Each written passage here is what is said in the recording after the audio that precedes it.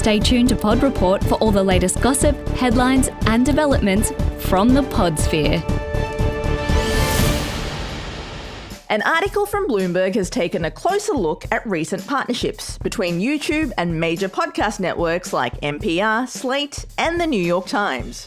All three networks have major pull in the podcasting world, but aren't having the same success with their YouTube audio channels. To put it into perspective, according to Podtrac's top podcast publisher ranking, last month, NPR's 49 active shows saw over 168 million global downloads, and 11 shows from the New York Times generated over 111 million downloads. In stark contrast, NPR's YouTube audio channel views saw around 179 in a week, and the New York Times, although performing slightly better, only racked up around 1,000 views in the same time.